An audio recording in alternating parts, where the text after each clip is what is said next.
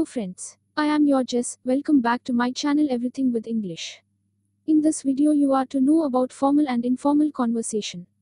Let's get started. Communication could be verbal, spoken or written, or non-verbal, i.e. using sign language, body movements, facial expressions, gestures, eye contact, or even with the tone of voice. In an organization, there are two channels of communication, formal communication and informal communication.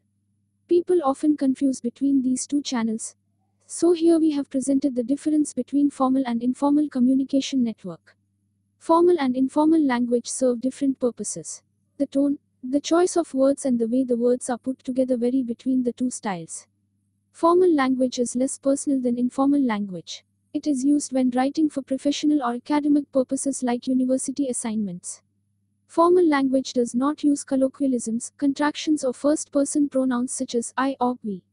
Informal language is more casual and spontaneous. It is used when communicating with friends or family either in writing or in conversation. It is used when writing personal emails, text messages and in some business correspondence. The tone of informal language is more personal than formal language. Key differences between formal and informal communication. The following points are substantial so far as the difference between formal and informal communication is concerned.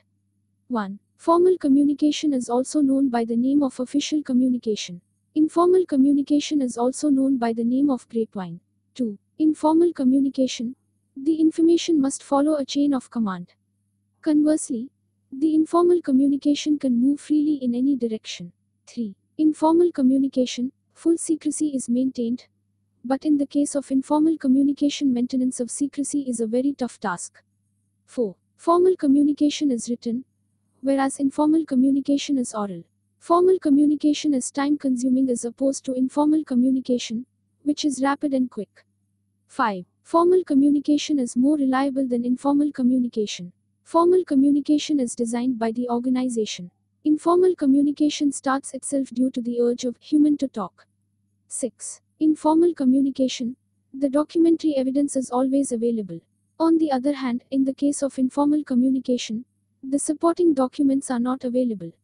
Conclusion. A very deep discussion on the difference between formal and informal communication has been done. Nowadays, many big transnational organizations have started an open door policy, in which any employee of any department can communicate directly with the head of an organization about their complaints, grievances, and requests.